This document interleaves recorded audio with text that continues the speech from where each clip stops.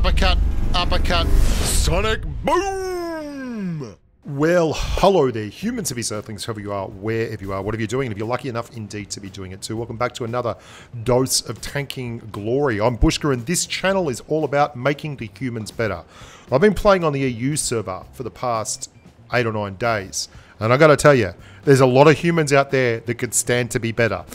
So I've decided to give a little bit of a walkthrough on heavy tank driving using this tank, the IS-4, because, well, I'll break down exactly why in just a second, but I want to talk about a lot of things that I see people doing wrong that are so basic. And if you want to be like a 60% plus player who averages 2,000 damage, and that's something else that's wild on EU. There's so many people I see playing tier 10 with under 1,200 average damage, which is nutty, right? That means that you're not playing a lot of high tier games and you're taking really bad metas and you're taking a lot of really bad habits into big games and you're getting punished for it. So if you want to be a 60% player and just 2k average damage, driving tanks that are tier 10, this is where you start. There is an old aphorism that there are 40% of the games you can't win, 40% of the games you can't lose, and how you do in the remaining 20% determines where your win rate ends up. It's kind of round numbers, but it's not a bad way of looking at it, because a lot of the times when you're playing, the team is just going to be batshit crazy and there's nothing you can do about it, right? But when you're in a tank like the IS-4, what you can control is a heavy flank. Now, you can't always be certain of it, but you're going to see a lot of what I'm talking about in a drive like this. How it feels like I've been waiting quite a long time, but the game's only been going for 2 minutes. What I did was put myself in a really strong inside position on the heavy route of the map. I just went the way a heavy tank would normally go, not the wide open spaces of a fast medium flank. And I looked at the mini-map until I figured out where all the tanks were, and then I waited for one of those tanks on the inside rail where I was to make an error. In this case, that CC mark. And that gave me the opportunity to push forward. I've taken one hit, right? I'm going to do 3k in the game. It's a very easy drive. It's a very patient drive, and it's a very simple drive. And at no point in time did I risk a whole lot of hit points. And what I also did was made sure that by staying alive, the guys on my flank were able to grind them down. And your team needs heavy drivers like this. Now, why am I running the IS-4? The IS-4 is such a vanilla big heavy tank. It's a proper super heavy. You've got 2,650 hit points, you have a lot of heavy armor, and you can angle this tank. Plus, although it doesn't have high DPM, it has that American heat.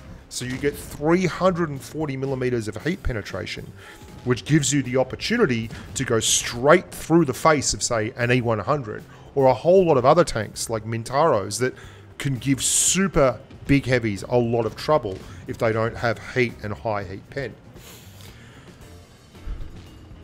Let's talk about what we're doing here. Like I said, we look at the map.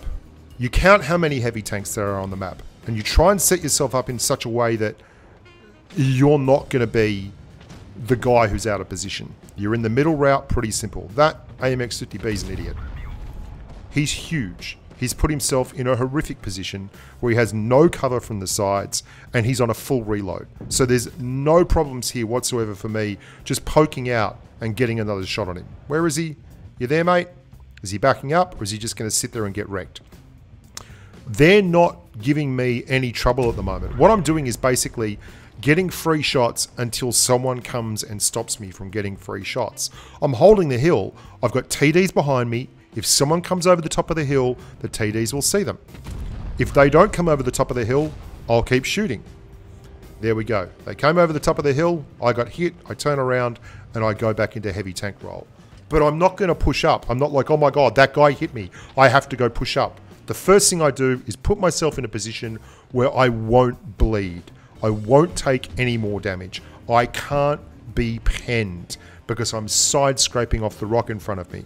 And then I move over to the soft cover next to the hard cover to get a look, and then I go from that hard cover to the next hard cover, and I get another look.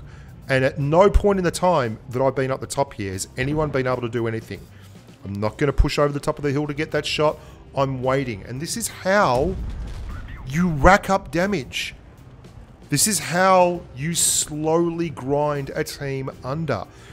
And I see again and again and again and again, especially on EU. I think EU could be the craziest metas I've ever seen. He's fired, I can push over and get a shot. Try and track him while I'm doing it. Move to the next bit of hard cover and set up for an angle against that target when no one else can hit me. Clear the target. Move to the next bit of hard cover and set up an angle where no one else can hit me. At no point in this time that we've been driving have I done anything particularly crazy or particularly wild. I'm going to get 2 or 3 kills. I'm going to get 3,000 damage. I'm going to take no bloody damage. And I'm going to drive so simple and straightforward that it's ridiculous. Now I'm going to show you 2 games. Both of these games were for me adrenaline packed. Okay, they were games where I had to do a lot of thinking on the fly. This is always a tough game for me, Himmelsdorf, because it's so bad if you get it wrong. You know, if you call one flank and you then stop and wait, like I like to play an IS-4, like a super heavy, like a whole tank, like a Kranwagen or any of these kind of tanks. One thing to watch out with the IS-4, by the way, is if you're facing like a Jaegeru and they know what they're doing, they can HE splash the deck, okay? I'm not stopping for this shot because I want to get to cover in case there's someone behind him, but they can HE splash the back of your side scrape deck and do quite a large amount of damage. Now, I've got a 57 heavy with me. I've seen the flank, I'm counting tanks, and I'm like, we got to get rolling. We have to get rolling. That's good having a 57 heavy here because a 57 heavy is an excellent tank for dumping damage next to a tank like the IS-4, which is an excellent tank for holding. Now, I'm pushing across. Look where I'm going from every single shot. I'm going to make a mistake here. I don't give the heat on the Object 140 enough credit. Try and take a moving shot there. Always going to be a dodgy one. And the 140 does have good heat pen. And he gets one right through the top of my upper glacis. Take that shot, pull back, get in a position where I'm not going to take damage, move to my next position where I'm not going to take damage. That's a really tough shot for any tank to make, let alone that Jag Tiger. He's going to be shooting AP or APCR into the top of my turret. Probably not going to hit. And I'm just setting up hard cover to hard cover. Look at the angle when I'm moving forward. See how all that anyone can see is the side of my tank? Straight into my next side scrape. Looking at the mini-map. Who needs help? Where are shots available? I can get shots off this dying T95. And then I'm back into cover again. I'm going to drop Adrenaline Rush. There's no opportunities for that. Now, this is where you can make mistakes. You're like, I've just blown Adrenaline Rush. I better go and get some more shots. No. What you need to do is be alive. You need to conserve your hit points as best you can. If your team is falling apart, I look behind me. I'm confident that 57 Heavy can clear the Jag Tiger. My big problem here is I want to get rid of that Minotauro. And I want to get rid of low hit point targets. Clearing guns is more important than doing damage, okay? I'm like the 57 Heavy, he's probably all right back there. There's a 183. I've got to choose between having a 183 left alive or a 57 Heavy left alive. I am 100% going to choose the 57 Heavy. The 183, for all that it's like nice to have something that can do that much damage, it really isn't a tank that's good in late game situations because obviously once it fires, it's dead. They're just going to rush and push it. I really want this 57 Heavy with me. So I'm turning now. The Heavy's cleared that AMX 30. We're not stopping. We're going to take an on the move shot. We've missed some of those. We get that one straight away into a side scrape. Looking at the mini map. I'm holding. I'm holding. The 57 Heavy's on a full reload. He's getting ready to go again. I'm holding. There is nothing wrong with holding and stopping. There's still 3 minutes 50 left in this game, and the Minotauro has made a huge error. I'm willing to take one because I've been conserving hit points. He's pushed past me and he thinks I'm just going to sit there to clear that 57 Heavy. The Heavy hits, I hit, and suddenly he's a one-shot. And I'm going to angle up as I go around this corner. This is a tough shot to hit for the Euro. And he bounces it. He's got the 3 shotgun with the low alpha and he was firing Premo. Mintaro's too slow to get back around and we're not stopping. We're still moving through. So this is a tank that is not super quick. It's quick enough. And it's a tank that's not super accurate. But you shouldn't be firing from a long way away. It is a tank that's very tough with a lot of penetration and it can side scrape well. And so I thought that was a good game to showcase this. I'm going to show you one more game where I put myself in a really weird position and try and keep the team going and try and get the team to live. I'll let you in on a little secret. We lost 1 game in 10 games running the IS-4 today. None of them were games that I really spectacularly pushed in, apart from this one. Try and figure out if this is the game we lost or not. Watch as you go along. So firstly, I don't normally go this route. We had a lot of heavy tanks and I was facing this direction. So what I wanted to do was come up here. On Asia, I would never do this, but on EU, I swear to God, I've seen 3 TDs push up here. I've seen all the mediums go the other side and all the heavies come this side. EU is basically medalless. It is whichever way people's tanks are facing, they will often just go that direction. Now, you can see how hard the red team have pushed through. They're already through into our spawn.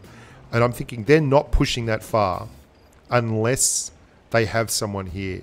I'm worried about running into TDs. They have some big TDs there. So what I want to do is push down here, and there's a little spot just here behind the cap circle where there's a bit of brush, and I'm going to set up. I'm not going to keep pushing. That would be a huge, huge error. There's a Jaegeru there. You never want to put this tank in a position where you have to angle to multiple directions. There's not many tanks that can do that. One thing the IS-4 does do very well is it's quite low, but if you turn the turret side on like that IS-4 does, after firing a shot, that's a big mistake. You've got to try and keep your turret facing the direction of the people that are firing at you, and you've got to try and keep your sides clear. I make a huge error with a Progetto in just a tick. There's a couple of big errors here. I wait till this guy starts pulling back, and then I fire, because that means even though he was waiting for me, he's on the move, which kills his dispersion. This Progetto's pushing through. Now I see him coming. I screw my reverse up here. I don't think he's going to be that aggressive, and I actually should have just kept reversing around. That shot there, that extra shot was really frustrating. You can see my guys on the left now have pushed way too far down to get that Jaegeru, and they're basically in a horrific crossfire with a 57 heavy and that VK9001P. The Progetto's trying to be too clever by half here, and I'm absolutely ready for him to come around the other side. I set my angles, hard cover to hard cover. I'm safe as houses, but look at the bleed that's happened over there on the left flank as we've come down. They have cleared that Jaegeru, but they've absolutely lost every single tank there to do it. I'm very worried here about going up here because the Progetto is not the one that I'm worried about. It's the 57 heavy and the VK9001P, but I need to clear this medium. Having this medium buzzing around, no, not good at all. Now trying to reset my camo, trying to get my angles right. IS-7 is in trouble. Oh, this is brutal to watch this because I change up. I'm trying to put HE on so I can get shots on the back end of this T-57 Heavy. And I don't want him to really think about me being here until I get clear shots on him. There's one. And then I decide to risk taking a hit to get a big shot, a HE round in the back, but I switch up, I hit the shot, and I fire heat instead of HE, which takes like 200 damage off the hit, which is really frustrating. So I gave up way too many hit points there. I could have done that same shot by just reversing up a little bit and not giving the VK9001P any options. Now, there's still the E4. Look at that T-57 Heavy now. Look at that T-57 Heavy. There's still the E4, and he's just destroying everything over there. The 57 heavy shoots me with HE, 36 hit points. And I've got to make some really tough decisions here because I don't know why our last tank is screaming down the hill. Like I said, EU. This, RNGesus deserts us. We're still playing this one, and this is very much the 20% kind of games that you can win. And that 9001P has basically sat up the top, doing not much, and he's a big reason why we're still in the game. If he had pushed, this game would have been over. Waiting for that 57 heavy, but I know that I don't have a lot of options. There is a big hit. Another mistake. And you can look at games like this and know they look very close and like you're doing a really good job. Here's that HE, that heat pen I was talking about before. You can look at a game like this and you feel like you're doing a good job, but you look at it and you see the mistakes you're making in your gameplay. But for newer players especially, we're setting our angles correctly and we're very aware of that VK90. What we want to do is face hug him and kill the 57 heavy. Okay? So we're expecting the heavy to come in. I kill auto aim. I don't want it to get stuck on another tank. Angle up to the 57 heavy while I'm scoped in. And now we're face hugging the VK90. Perfect, right? And that is good play. That's exactly what we were trying to do. And this is a tough gig. This is why you love that heat pen, because you're at least a chance of going through one of the toughest turrets in the game to pen. It's not going to be easy, but it's possible. So we switch back to AP because in a second, because we know we're going to get a side shot and we want max damage. And this is where we lose it. We've already lost the game. Like, we've already lost the game. I thought I'd switch to AP there. I'm just missing. But having to go over that hill, I could have pulled back instead and AP'd his front wheel and tried to track him and then get him back. And I wish I had have. But we did some stupid stuff there that cost us the game. And I keep trying to switch my shells and missing with my fingers because I've changed my controls up. Long story short, I play a lot of PUBG Mobile and I use 6-finger claw on PUBG Mobile, and my zoom button, my scope, my sniper scope button is normally when my fire button is on the left of the screen, and my fire button is normally on the right, and it's absolutely screwing with my hands. So I'm trying to think my way through this. I hope that gave you a little bit of an insight into how you should be driving your heavy tanks that are heavies, proper heavies, tanks that have the armor, like a Tiger 2 or a Lerva or an IS-3 even to a lesser degree. Tanks that can pen and hold and have hit points, E75s. You don't want those tanks to be exposing their sides. You've got to go hard cover to hard cover. You've got to conserve your hit points. You've got to be patient. Like, there's a 183 out there. There's a whole lot of other tanks. The T100 LT keeps pressing in a sec. You'll see here. Anyway, I don't want to go too far in it. We're already 20 minutes in, and I don't want to waste your time. But I really feel like making some of these back to basics videos, and if you want to spread them around the channels of Blitz, and these are the kind of videos that will change your Blitz life, because so many people just don't get these basic nuanced things because no one that they watch is telling them to do it. No one is talking about being patient and conserving hit points and taking your time and setting up shots. And just like, if you are in a super heavy tank and you can carry your hit point pool through to the end of the game and you face a couple of mid hit point tanks, you can set up wins that are unexpected and that you don't normally get just by changing your gameplay style. And once you get this tank or a tank like it up to 60% or even 50% as a jump off point, then you can do a lot more and change a lot more about what you do in the game. And something else about heavy tanks that is so important is mediums are great and they look fantastic, and incredible players look even better in mediums. But when the meta is dog shit and when all the people on your team don't know what the hell they're doing, and when you get like 3 medium tanks drive the middle of Black Goldville and start running heavy routes, and your TDs have gone the heavy route and your heavies have gone the medium route, being in a medium it's very, very hard to draw those kind of games back. Like, you've got to be some kind of player. And most of us just aren't those kind of players. And there's no shame in that. But being better at the game, by being more intelligent about the way you play and your decision-making process, will make everyone on your team like you more. And when you've got like a heavy tank actually being a freaking heavy tank and holding a route, not like this Yo who was sniping somewhere for no apparent reason and left that VZ up on the top and then got stuck in a freaking canal at the bottom of the game. These are the decisions that will ruin your team and will ruin your enjoyment of the game. I'm Bushka. Look after yourselves. I'm off to stream the Summer Cup, the EU finals, and go team. I hope it's as much fun as it was last year. Until next time, look after yourselves. Stay safe in the battlefield.